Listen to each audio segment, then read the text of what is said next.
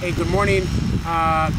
So today what I wanted to do is talk to you about a subject that's near and dear to my heart and probably the most important piece of me as an officer selection officer, which is officer candidate school and graduating officer candidate school. Some of you guys right now are probably wondering if you have what it takes to succeed at OCS. Some of you guys are wondering what failure at OCS looks like. And what I hope to do in the next couple minutes is address some of those issues and maybe give you something to think about.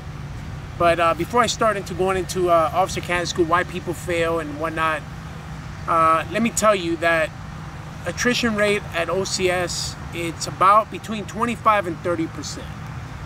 Now, I'm not talking about average individuals that are picking, that are taken from the streets and are taken and put into officer candidate school. I'm talking about people that were selected through a very competitive board at officer candidate school, and you still have 25% to 30% of those fail at OCS. So why is that?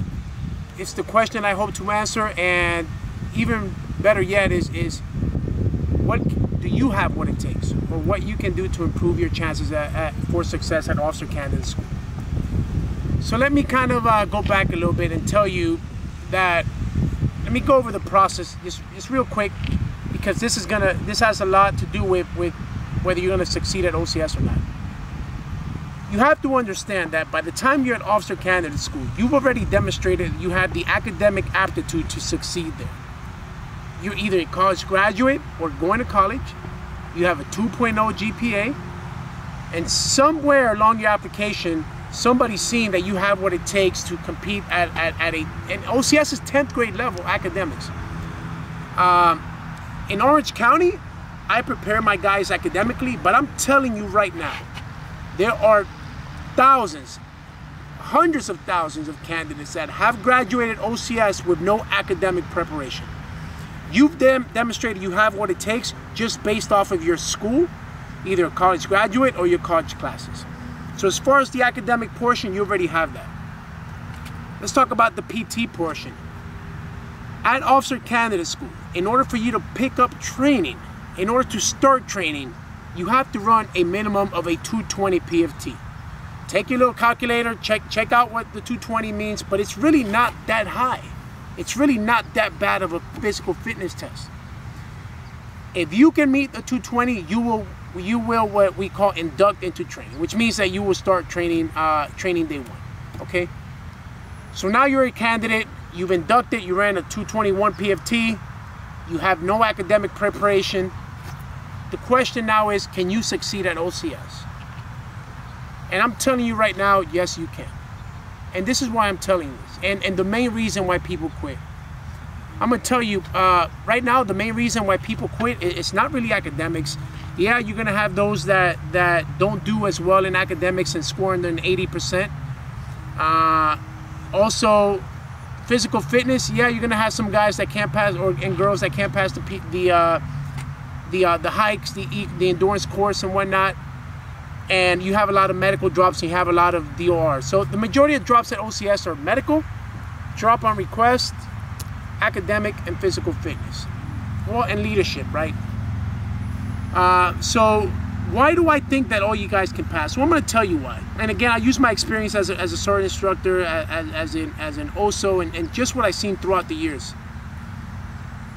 What happens at officer candidate school is people are studying at their house, they're getting ready for OCS, but what a lot of applicants don't replicate, they don't replicate the lack of sleep. They don't replicate you being homesick. You don't replicate being sick, period, right? Because you're surrounded by a whole bunch of individuals. So now picture this. An individual doesn't feel well, he's homesick, lack of sleep. Your study habits are going to suffer. They're going to suffer. So how do you overcome that? I'm going to get to that. Same thing for the PT. You can be a stud. You can be a stud out here running a 290 PFT. You can be an 18-minute 3-miler. So how can you fail the endurance course? Well, because you don't anticipate being sick. You don't anticipate having a sore body. You don't anticipate none of that, because back home, you heal up.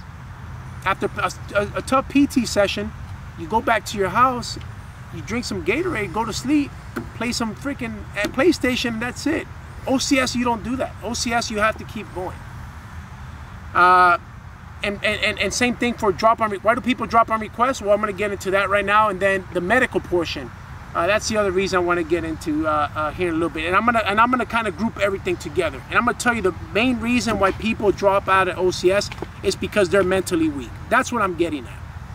The reason why people drop at OCS is because they can't handle the lack of sleep. They can't handle being around other individuals telling them what to do. And now all of a sudden your academic suffers. But it's not because you're dumb. You've already proven that you're not. It's because you can't handle it up here. And this is what matters. PT, same thing. Push past the pain.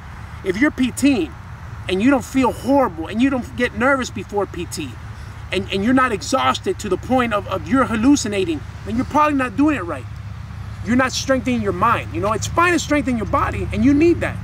But most important, you need here. You need to strengthen your mind to succeed at OCS. And I'm going to tell you right now, and this is going to be kind of controversial, but I firmly believe this. Whether people agree with me or not, it doesn't matter. I'm just going off of my experience and what I've seen. Let's take 100 people at officer candidate school fail for medical. They get dropped for medical reasons. I'm going to tell you right now, 80 of those 100 quit. They've quit. You feel a little bit of pain in your shoulder, you go to medical, you tell them you can't train because you feel pain, you get dropped. But now you have a little bit of self-integrity. You can look at yourself and say, you know what, I didn't quit, but you quit. I've had candidates that were diagnosed with, again, I'm not telling you to do this, but I've had candidates with torn meniscus, bad shoulders, not leaving here, but at officer candidate school, they've gotten injured and they pushed. They pushed and they're now second lieutenants. When you see a medical drop, I'm telling you again, this might be controversial. The majority of those medical drops are quitters. And there are going to be some people that are going to watch this video and it's going to apply to you. And you should really dig in deep and determine, you know what, maybe I did quit. Maybe I could have pushed a little bit past that threshold of pain.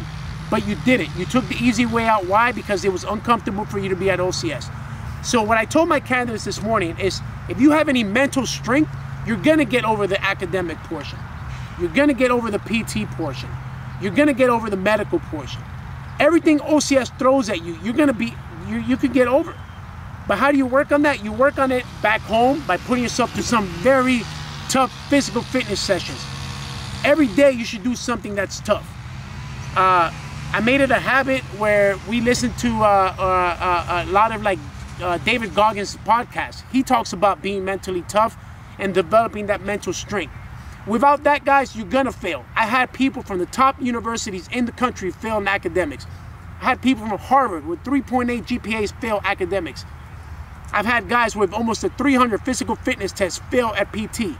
And I've also had guys on the lower end of all those become second lieutenants. Why? Because they have what's stronger in here, and here, this is what counts. This is what's gonna get you past that finishing point at officer candidate school. Believe it. Those little pains and aches, get over them. Get over them now, so that at OCS, it's just another small ache and pain. That's the part you have to believe in, and you have what it takes. You have what it takes. And I'm going to leave you with this. I'm going to give you an experience. I don't share this with anybody because, to be honest with you, it's a little embarrassing. But again, I don't care about impressing other people. But my goal is to help you understand where I'm coming from so that you can become a better individual than I ever was and become a better individual than any other candidates going with you. Back in 2001, I was going through a Marine Corps water survival instructor course a long time ago. Probably one of the toughest schools that I've been to. So it's 3 weeks of preconditioning, and then you have the 3 weeks of the actual course. So 3 weeks of preconditioning this water survival course is very tough. As far as you almost get drowned every day. You have the instructors, they come jump on you, they drown you. It was horrible. And I remember during that time, I developed a small pain in my knee. Small pain. Here we can walk. It was a small pain in my knee, and I was getting ready to go into the 3-week actual course. But I kept thinking about how horrible it was going to be and how 3 weeks was going to last for so long, and I just didn't want to do it. So what I did is I went to medical, and I told them, and I complained about my knee. and I was dropped. So when you look at all my stuff, I was dropped from my knee. But I'm telling you right now, guys, and I look at now as a grown man, and this was 2001, so we're looking at 17 years ago. I quit, and that moment has haunted me until this very day. Did it influence my career? I don't know, but it sure influenced my soul, because I live with that decision I'm gonna have to live with it for the rest of my life, that I quit. I quit Water Survivors because of my knee, because I told myself that. So I'm telling you this is because you're gonna experience that at OCS. That person, that little freaking person on the side of your on your shoulder telling you to quit, I'm telling you right now, you're going to experience. No matter who you are, I was a Marine of 14 years, gunnery sergeant, prior sergeant instructor, and I was experiencing that at OCS. But the moment that defines you, it's what you do at that moment where you have the option of either quitting or not. I'm telling you right now, time does not stop. You have what it takes to be a second lieutenant. Put the work in now, and 10 weeks is gonna go by faster than you ever know, and it's gonna be worth it. You just can't quit. Get mentally tough. Any other questions? Comment below. Hit me up at my email, carlos.dubon@marines.usmc.mil. If you're ever in the area, come out PT with us. We'll try to give you a small glimpse of what mental pain and how to overcome that. And all of you guys are invited. Other than that, make sure you subscribe, and I hope to put out more videos here in the future in regards to some of that mental strength. Thank you.